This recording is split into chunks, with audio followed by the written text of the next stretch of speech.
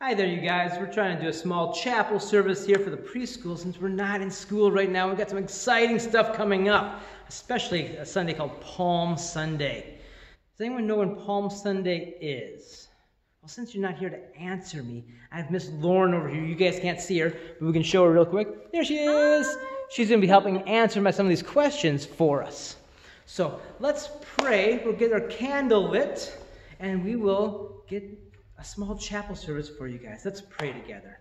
Dear Jesus, we want to thank you. We want to thank you for bringing us together on YouTube, where we can still praise you, and love you. And all God's people said, Amen. Okay, we're going to let Miss Lorin light the candle because she's the only other one here today, which is kind of special because the teachers normally don't get to do this. Yeah. So, we'll hand stick Miss Lorin, and we'll make sure she doesn't burn herself. I'm not even going to help her on this one. I'm going to let her do it all by herself. Very good. I'll let you blow it out, Miss Lorin. Oh, how much fun is that? Lots of fun. Now that we got our candle lit and we've said our prayer, I'm going to jump right into our story. I'm going to have some video links at the bottom underneath this video here, and you guys can click on those and sing some songs. We've got some cool ones like, I got a king who rides on a donkey, ho, ho, ho, Hosanna. I'll even throw the butterfly song in there for you guys because I know everybody loves that one. But today we're going to talk about Palm Sunday. And this comes from the book of Matthew 21, and it titles it The Triumphant Entry. All these people were getting together in the church for a special thing called Passover. But Jesus, before Passover came, Jesus is coming into town. So the town is full of people, and they hear Jesus coming. And they're going to have a parade. You know, think about it, Miss Lorin. We had a parade today, didn't we? We did have a parade, yeah. Yes. You know, our prayer was a little different, though. You guys drove around, and all the teachers got to wave to you. That was kind of fun to be in a parade.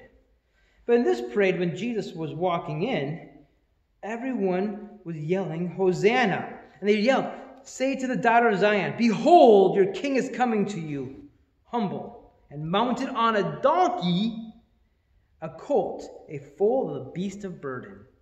So you guys drove around in your cars, and Jesus came in on a donkey. But when the people came, they came to see Jesus, and they did something special. They came, and Miss Lorin, you want to come up here and help me? Yes.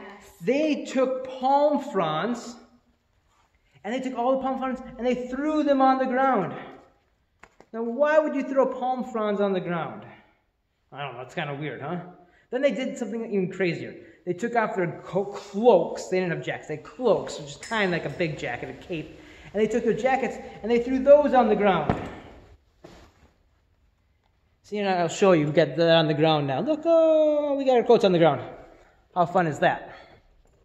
So we had our cloaks on the ground. And then Jesus, on his donkey, rode his donkey along the road on the cloaks and the palm fronds. And they threw this because they knew Jesus was special. They knew Jesus was the Son of God. And they did not want him to walk on the dirty road. They wanted to show him honor and praise by keeping the road less dusty. So when the king came down the road, he could stay clean. Now, I don't want you guys going through your house and throwing your cloaks on the ground. I don't think your moms would like that very much. Your dads may go with it, but don't let them go with that either. We don't want to get your clothes dirty. But for Jesus, it was okay.